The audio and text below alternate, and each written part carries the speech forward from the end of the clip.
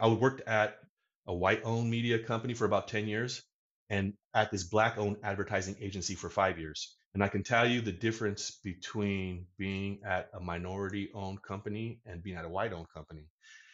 Often you'll hear about this kind of burden around kind of code switching and kind of having to perform. Me, I felt because I was one of the, if not only on most occasions, brown people around, I had to do some sort of different justification, explain, like over explaining the reason why, yeah, I belong here. You know what I'm saying? Like, and where I work now, all that shit, like, I don't have to worry about none of that, bro. I don't know why or how that's true, but it's just so crazy. Like, it's just so crazy.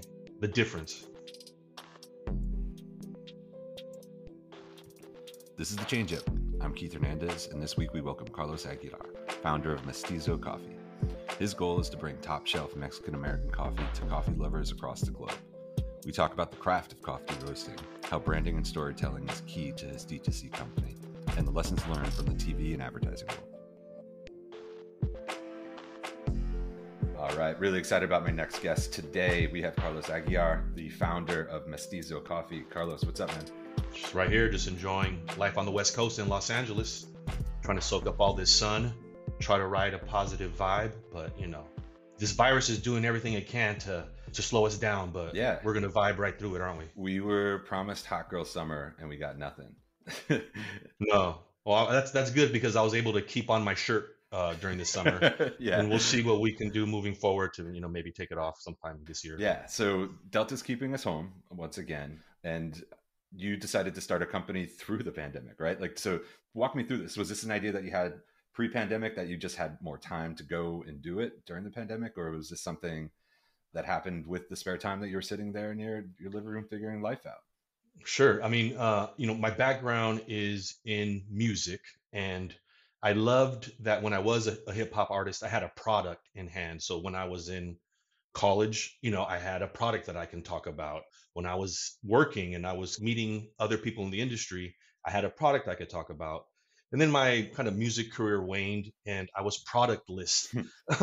And although I was still working in entertainment, and for a long time, I wanted to have a product to call my own because I knew that, you know, I knew that it'd be able to potentially generate some wealth in the long term if I was able to own something of my own, you know, as I worked for For others, you sure. know. So that had been an idea, you know, for a while since I kind of closed that chapter on my music career. And then working at an advertising agency for the last 6 years, I'd come out of television. I was neck deep in the digital world Yeah. and in creating content, developing strategies on behalf of brands and celebrities. And again, I was like, damn, I wish I had something to call my Mhm. own. And, you know, 3 or 4 years ago, I had a conversion experience, if you will, with specialty Okay. coffee, where I had a buddy who, through social media, I noticed was competing in coffee brewing Okay. competitions. And I drank coffee like other most people, just 7-Eleven, McDonald's, Starbucks, even sometimes at home. But this notion that someone would compete in brewing coffee was really intriguing. For sure. And I invited him to our agency and was like, "Hey, bro, can you make some of this magic that I see you doing on the internet?" And he came in, and my buddy, who was a philosophy professor, so I knew it was already coming from a different angle. He came in and he had a scale. He brought his own water. He brought beans. He started weighing shit. His kettle had a weird shaped neck. It was like a science experiment. And I was like, okay, that's cool. Let's taste it. And when I did, I was like, wait a minute.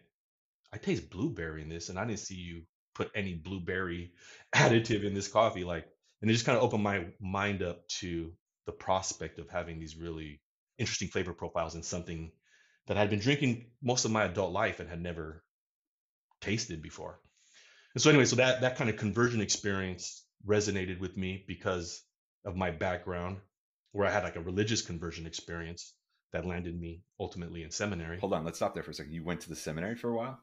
I went to seminary and got a master's degree in the philosophy of religion and ethics after undergrad because I was going to go and teach philosophy. That was my ambition. But while in seminary, shortly after I graduated seminary, I backpacked through Mexico for a year and a half Oh, to try wow. to connect with my Mexican American background. As a third generation Mexican American, I didn't speak Yeah. Spanish, but I grew up in a neighborhood that was 90% Latino.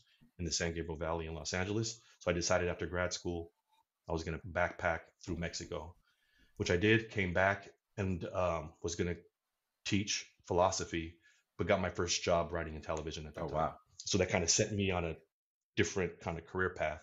So my ambition with coffee was like this conversion experience I had around something that was so familiar, like coffee, reminded me of that kind of religious conversion experience of my youth.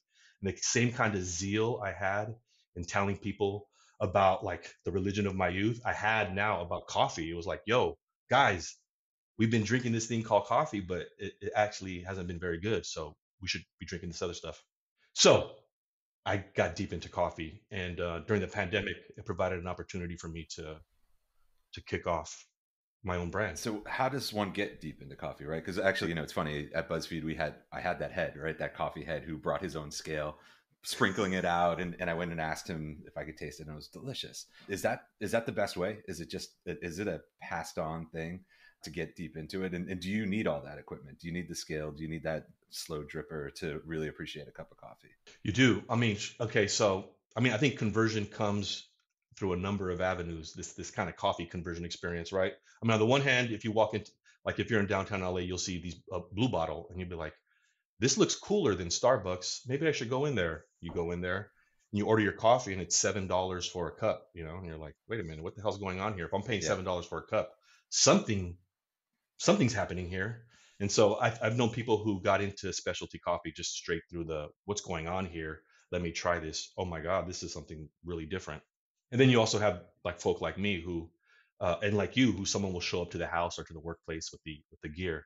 And like any craft, the more tools you have, more to a point, the the finer the technique. hmm, So and the better the end product. So sure, like there are $150 scales for so that you can weigh your coffee. You know what I'm saying? Like because they want that precision, they want the speed. People who are doing this professionally or whatever. So just like I think with any discipline, you're gonna have tools to for the craftsman to really tune it in. But that difference might be marginal and only perceptible to like those who are really finely tuned to it. But that's still some of the fun because it shows that there's depths to this.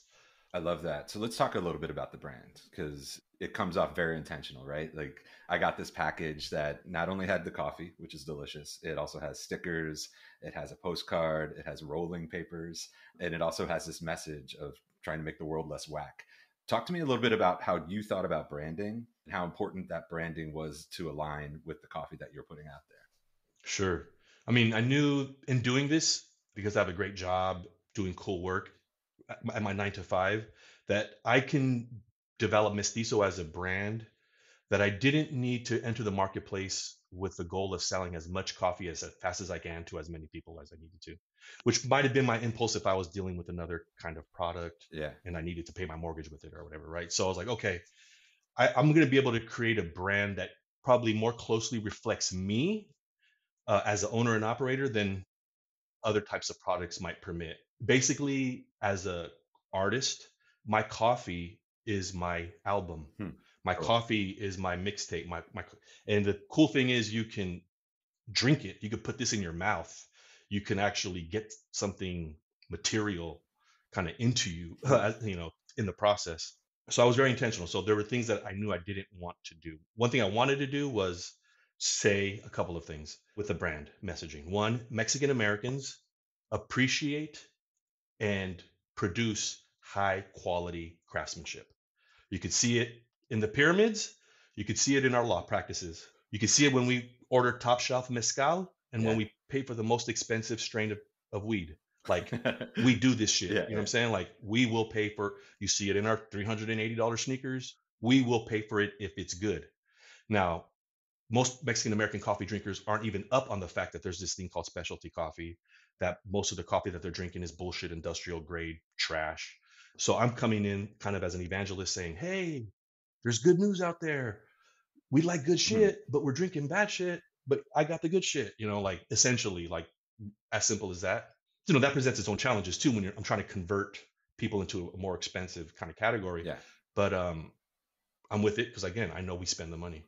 That's such an important part, right? I think that, especially We saw the census, and we continue to see the rise in Latinos, Latinas, Hispanics, whatever. We can get into that whole thing on what do we call ourselves. But, the United States has always been multicultural. But what we're seeing more and more in the last couple of decades is the disposable income of people of color, of people of different races and ethnicities. And so a brand like yours is important. How does that play into it in terms of the rise of the disposable income, the rise of our ethnic group to kind of have more purchasing power in the United States now? Well, one thing I'm recognizing is the value of the data just off top. Like, one thing I need to constantly do is to check my instinct and impulse against data. And so, one way I'm doing that, in fact, there's a great research firm headed by a Mexican American called Think Now Research, who had some great research around Mexican Americans and premium alcohol. And the data around that demonstrated that Latinos prefer high end products to have higher end packaging. Oh, cool. Okay. Okay. All right. All right. So that was like, that's really valuable data. I don't know who else is asked. Like, not a lot of people are asking that question to our audience. You know what I'm saying? And the fact that they're asking that question and that I was able to find that piece of data is going to inform what I do moving forward, because I'm in that category. So my impulse most of the time, that's part of the equation, right? Of course, with anything, you kind of got to go with instinct, and I want to do what I want to do and not what other people tell me to do or whatever. So you kind of, it's a soup, in the end of the day. But I will try to kind of look at behavior generally, and then more specifically, how are the people who are buying my coffee behaving, you know, and then kind of just getting more granular, like in terms of, so it's going to be easy for me to get lost in trying to chase this huge Latino market Yeah. Yeah.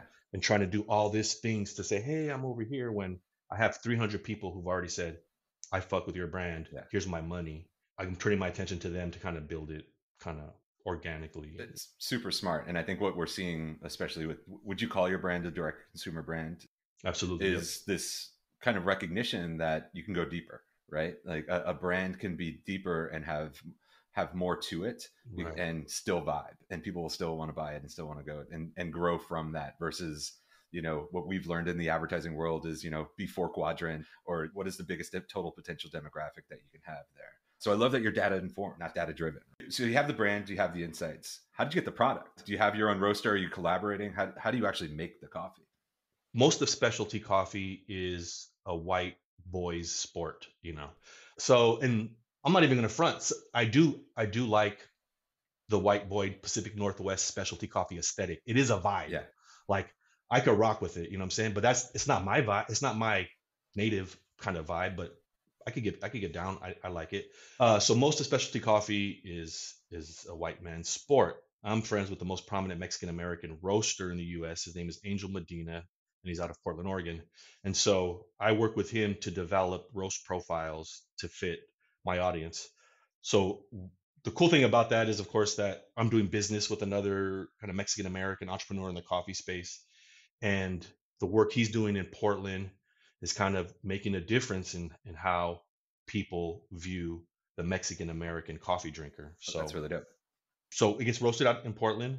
Although I did do a collaboration locally with a roaster named Brian Gomez, a Mexican American roaster out of Southern California. I view it as collaborations, like who's doing the work that I want to be associated with, and then partnering with them to put out an excellent product. It does feel like the early days of kind of craft brew, right? Like where it seems like there's some regionality now in the United States, and there's different vibes, different tastes, different textures that are going on. Do you see a similarity there?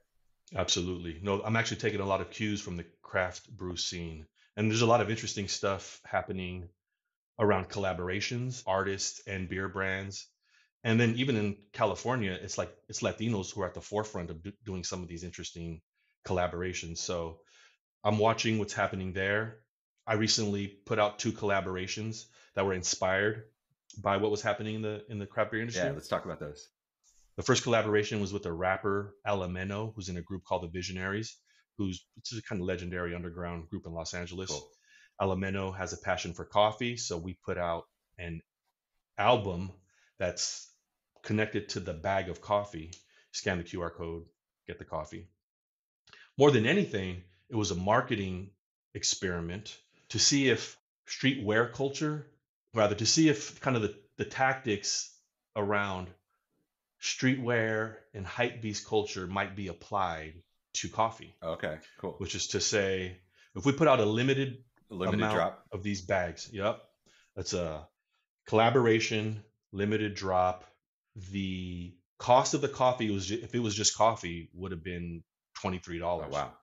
25 maybe. But because it has the album on it and you get this bundle and you get to be part of this 123 people who got it, the cost is $40. And so it was an experiment to see whether people would actually pay more for this thing, and people have. So I was like, okay, interesting. Let me do this again.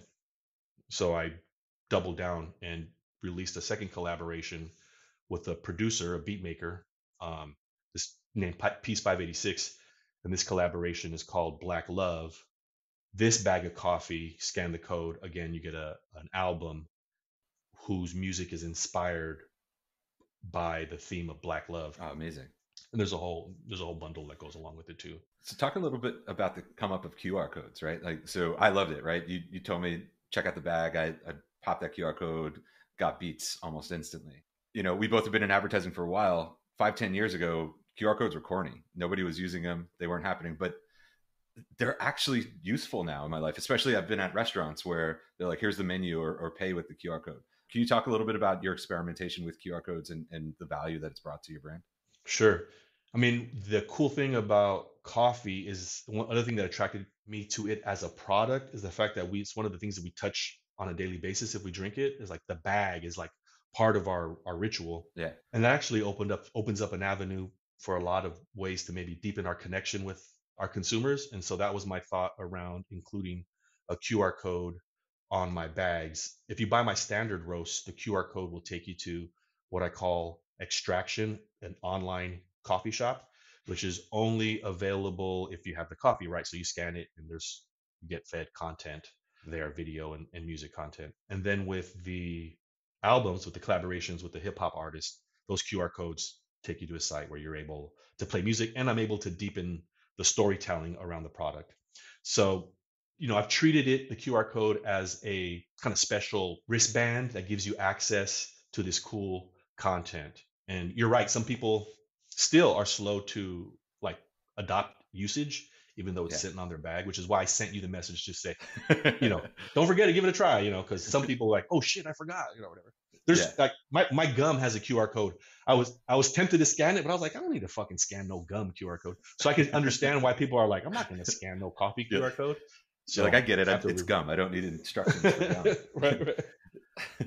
Yeah. You also, outside of the coffee world, you also have a blog, Big Brown Dad. Talk to me a little bit about the genesis of that, the work you're doing there, and what's it all about? Big Brown Dad. I started that blog maybe 5 or 6 years ago when I just wanted to do some writing in public, as it were. Like had some funny stuff I wanted to reflect on around parenthood, and I wanted to share it. And it's really as modest an ambition as that. But what I've to date, I've probably published 100 articles, 150 articles. One driven by the impulse to just kind of represent brown fatherhood publicly. Like, I'm a Mexican American father living in Los Angeles. This is what it's like to raise a kid. My experience as a Mexican American, as a third generation Mexican American who doesn't speak Spanish, but who lives in Los Angeles, which is predominantly Latino, is going to be different than maybe people's immediate perception of what it means to be a Hispanic dad in Los Angeles.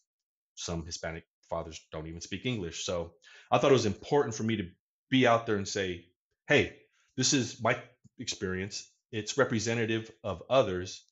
And then, hey, brands, like if you're thinking about brown fatherhood, consider this experience in the process. You know what I'm saying? Because we have different experiences. It's an important one. I share some similarities there, right? Puerto Rican, don't speak Spanish. Father side, didn't really grow up with them. So it's a weird vibe when I come into these meetings, especially on the agency or the sales side. They want to kind of hit me with their, we did some Latino Hispanic investigation and here's what we're hearing, and talk Spanish language. I'm like, oh, wait, I don't speak Spanish. Why are you are you showing this to me? Can you talk about that difficulty of perception versus reality on what it means to be Latino?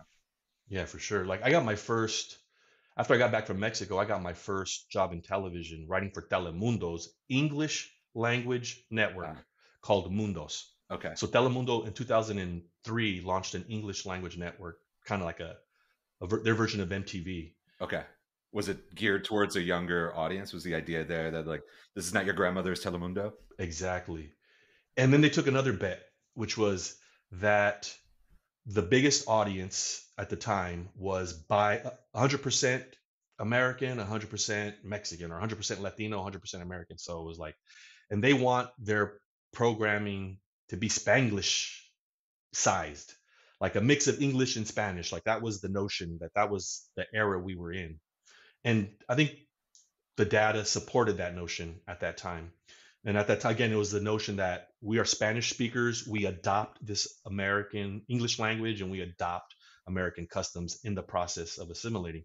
Even at that point, I was third generation. I represented as maybe a smaller share of the demography of Latinos as a whole as English dominant. But in the last 20 years, I think, well, the data is showing that we have at least two-thirds of Latinos in the US prefer their media in English. Yeah. One third are English only, one third are bilingual, but consume the majority of their media in English. And one third is that immigrant population that speaks Spanish and unfortunately gets most of the ad dollars and attention Yeah. because the people in charge aren't understand what's happening on the ground all the time.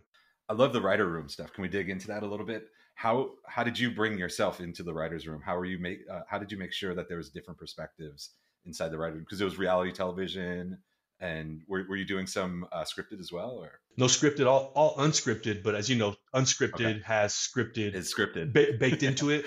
So yeah, so I was doing some of the cooler experience. I had a chance to produce. Well, this is cool or not, but produce Bristol Palin's Lifetime reality series, which sent me to Alaska up to the Palin compound Oh, funny. and spending time with Bristol and Willow and doing working in reality. Of course, again, it's like media is not a brown man's sport. The difference I can tell you though, and I worked at a white-owned media company for about 10 years and at this black-owned advertising agency for 5 years. And I can tell you the difference between being at a minority-owned company and being at a white-owned company. Often you'll hear about this kind of burden around kind of code switching and kind of having to perform. Yeah. Me, I felt because I was one of the, if not only on most occasions, brown people around, I had to do some sort of different justification, explain, like over explaining the reason why yet I belong here. You know what I'm saying? Like, and where I work now, all that shit, like I don't have to worry about none of that, bro. I don't know why or how that's true, but Yeah, cool. it's just so crazy. Like, it's just so crazy. Like the difference. Is that the ownership, or is that in yourself that you don't have to worry about that? I think it's probably all in my head. Even in that first Right. case, you know what I'm saying? It's like I'm just doing it too much or whatever. But no, I think of course company culture does come from the top down in a lot of ways, or at least leadership does impact company culture. But I think when you get people of culture working in a place where it's diverse and the leadership itself is diverse, the ownership is diverse. I don't know, bro. It just feels like we don't have to explain a whole bunch of shit that we feel we'd have to explain otherwise. Like, Yeah, I mean, I feel you on the, you know, sometimes there's that I have to speak for all Mexican Americans or all Puerto Rican right, Americans, like where when it's more diverse, you're speaking for yourself and you're right. offering an opinion versus you're now on the hook for 65 million other people and their Right. tastes and what they're after. Well, you see, like me, I have less a problem with that's problematic for sure. I have a less a problem there. Like, hey, you expect me to speak for everybody? That's silly for sure. But my problem was also like, well, I have a right to speak, right? Because I went to college, right? I read books, right? Like, I know who Yeah, these guys are, right? I study, right? Like it's like calm down, bro. Like, you don't need to do that all the time, except in yeah. environments where you feel like, fuck, I need to do this all the time. I don't know. It's tricky. No, yeah, that's a big one, right? Is always having to put up your credentials, right? Your bona fides have to go up every single time that you talk.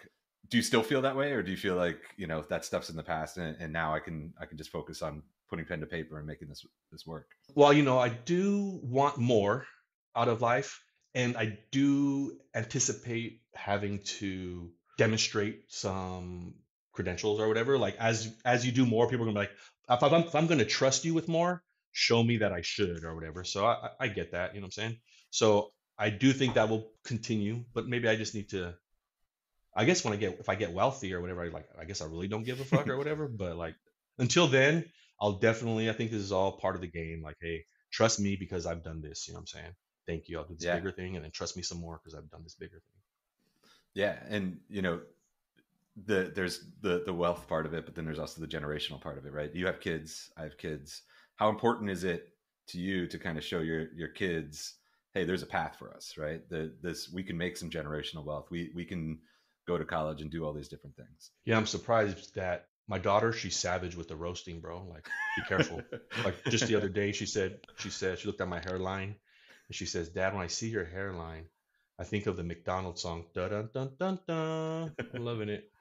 I was like, oh shit, they're receding that badly, huh? That said, I'm also surprised that she's paying really close attention to what's happening with Mestizo Coffee. She's like, oh, Dad, I heard you talk about this person who bought so many bags. Oh, hey, Dad, how's that collaboration going? Or so I see that they are watching, and that's important, you know. Yeah. And of course, like I am building Mestizo so that there is something, if they're so inclined, that they can take the reins on or be involved with. As they're getting older, I will integrate them into what I'm doing with Mestizo.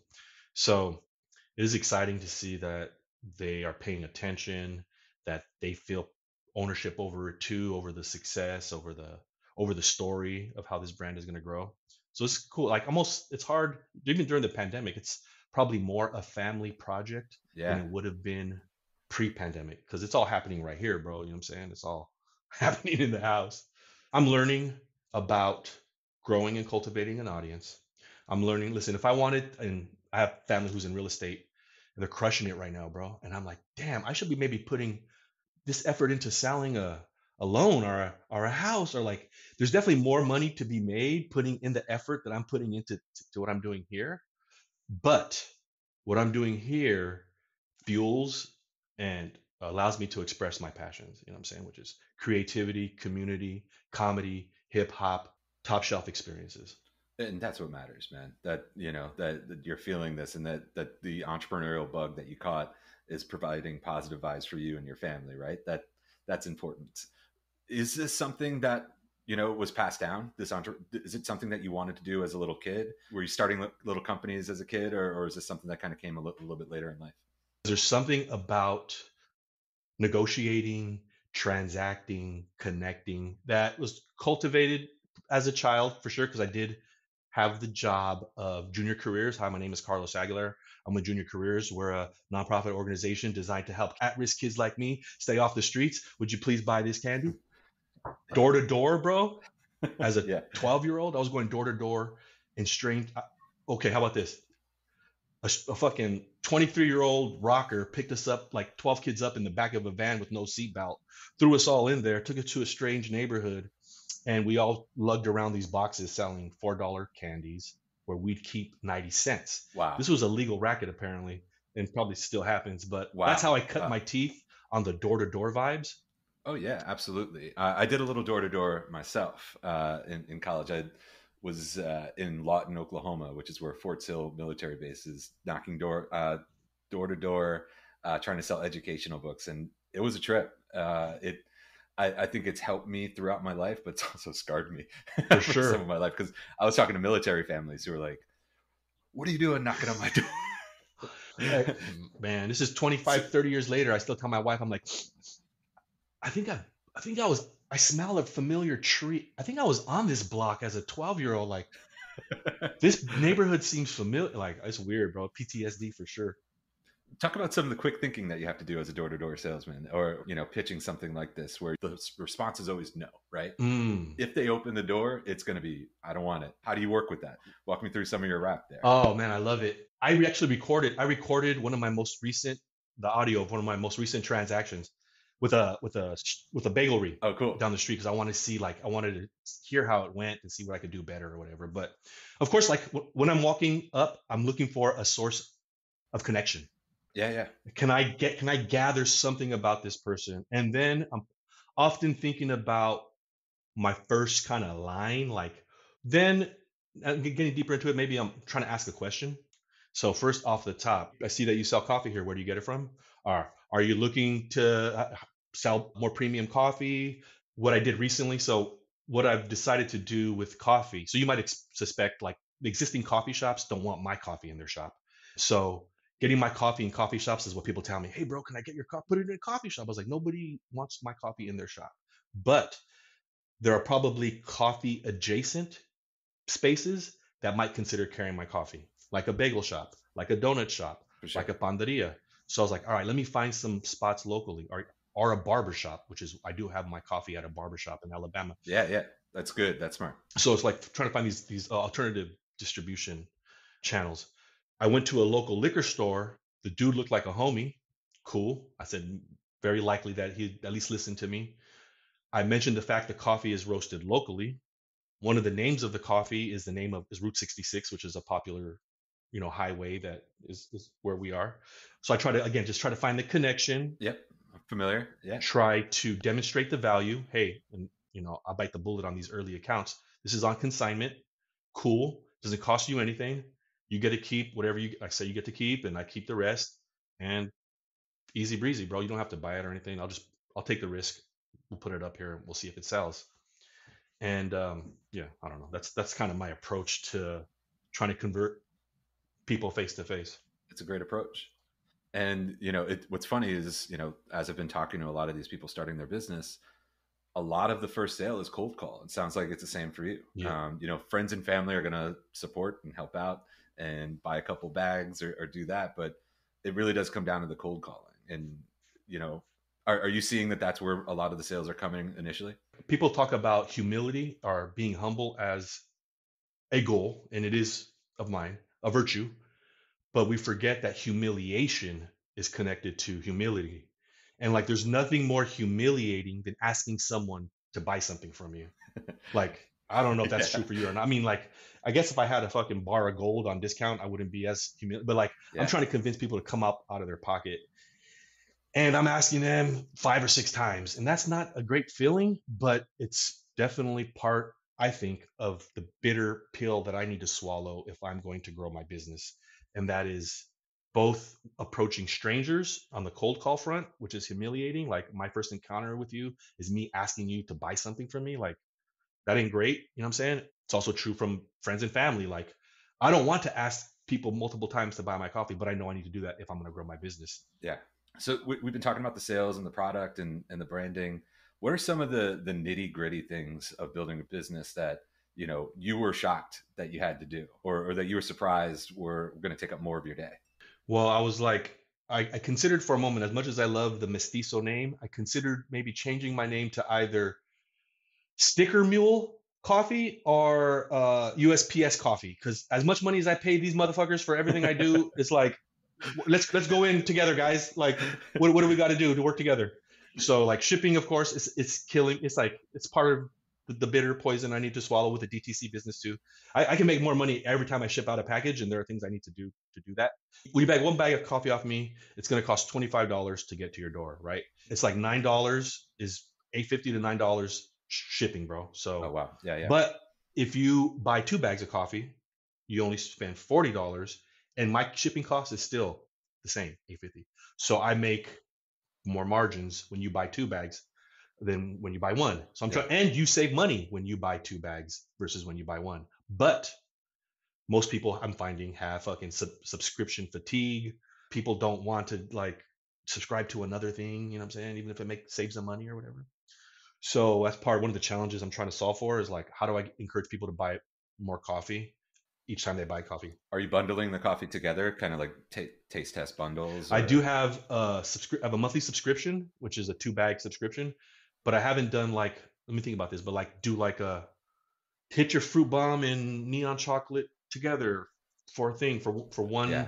Yeah, I should probably encourage for those people who are gonna buy mechanically each time. I need to encourage them to buy two. Well, one thing I did was make shipping free for 35 and over, which is to compel you to buy a second bag. Okay. So Cool. it's like, okay, so if I get Yeah. the second bag, I have free shipping. I should do this. But yeah, so that's one kind of shipping is one thing, which is like I started this as a DTC, and I'm not really. I don't want a coffee. I don't want a coffee shop. I don't want to operate one or own one. But it's making sense to have my product in different stores at the same time. for sure. So I'm getting pulled in a couple directions. I just have to figure out how to maintain profitability. Yeah. And one difficult part is, the allure is going to be the taste, right? Is how do you get them to take a little sip? And, you know, so it's a little bit easier for somebody to do a Blue Bottle or a Stumptown subscription because they're getting that at another store. Right. That's one of the big hurdles that you have right now, right? Is how do I get people to taste this so they know that it's high quality? Well, okay, that's a very good point. Now look at it from the other way too, which is I've always marveled at my interest in Top Chef, where I'm like me and my wife will argue about who's the Yeah. best. We've never tasted anybody's food, You never tasted. right? You know what I'm saying? So like True. Yeah. 300 people said your coffee tastes good, or I believe it tastes good, without ever having tasted it. What are they reacting to then? If they're not reacting to the taste, what are they reacting to? And I'm trying to figure that out, right? So, and then I'm gonna double down on whatever it is that said that convinced. Because once they try it, like it's gonna, then we're good. Like if they like the coffee and the coffee's good, then we're there, right? So I wonder. So I don't know that I should try to let as many people as possible taste it before buying or something like that. That is part of it for sure. I'd love to do that. I think for you, it's the branding. I think, going to your website, you create an immersive experience right off the bat. And especially now in this world where, I think they call it the blanding, where all these DTC brands look the same, right? They Mm, all have kind of that millennial pink or that light blue and the same type of font. And you're coming out hard and rugged. So I think there's something to that too, of people right. looking at it and going, okay, this is not that soft millennial brand that I've seen somewhere else. This is coming a little bit harder, a little bit rougher. So I Sure. think that's connecting with people as well. And tell me if I'm wrong on this. It does feel like you thought a lot about that brand and you thought a lot about how all of this comes together, all these pieces, that it's not just the coffee, but it's the entire brand of Mestizo and what it means to you. Yeah, absolutely. And I think it comes out of again my experience as a hip hop artist, my experience creating media, and I'll tell people that Mestizo is really a media lab fronting as a coffee brand. I like that.